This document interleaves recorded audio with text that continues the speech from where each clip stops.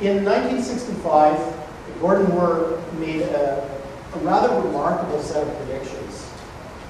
And this quote up here is, it's technology prediction like I've never seen. In 1965, especially if you go back in the room now, it's almost inconceivable that somebody could be so right about the way that the future looked. And the reason that he was right is he took a trend and extrapolated it into the future.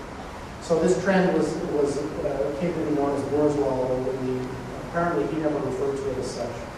So from the early 1965 computers, which were kind of similar to what I showed you, maybe a little bit better at the beginning, he thought that people would have computers in their homes.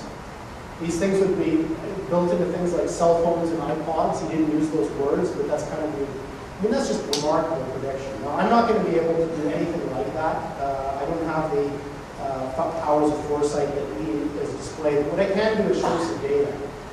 So this is a slide which shows 4 generations of our quantum computing chips over the past 2 years or so. Some of the 2 years doesn't have anything in it because we tried things in the neighborhood. The ending is the thing that we're now using to run this demo. And some predictions in the future. And this is an exponential scale.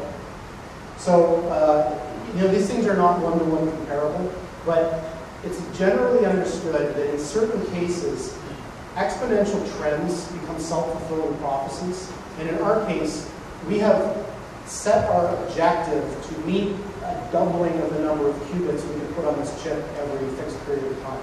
So if this becomes a self-fulfilling prophecy, this will become a Moore's law-ish thing where the number of qubits doubles every fixed period of time. Now, I'm going to just conclude by quoting or showing you a quote from we choose to go to the moon speech by JFK. When I was researching and preparing for this, I was looking for things that were inspirational in a sense, because this is a big journey that not only us, but a lot of people in this room are on and will contribute to in the future. And it's something that we can't take lightly because of the implications of success and failure. Now, JFK, when he was talking about going to the moon, I read the speech and it almost brought tears to my eyes. It was so hopeful and sort of we stand on the verge of great things that I thought that I should quote from it. A good American quote, none of that British stuff.